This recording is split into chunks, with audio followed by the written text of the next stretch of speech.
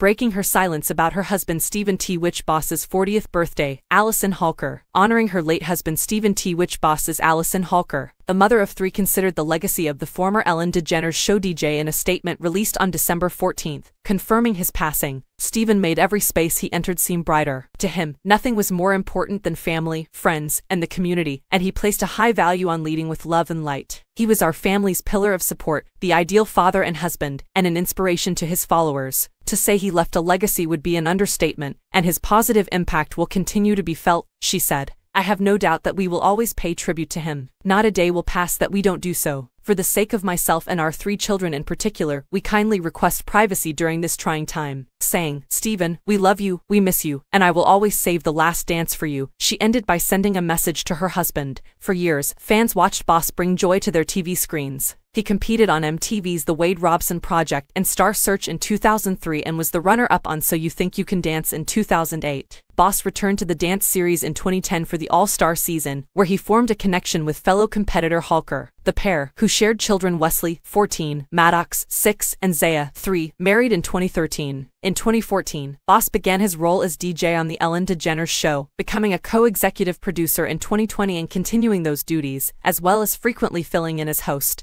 until the talk show ended in 2022. He also was a part of Ellen DeGeneres' competition series Ellen's Game of Games.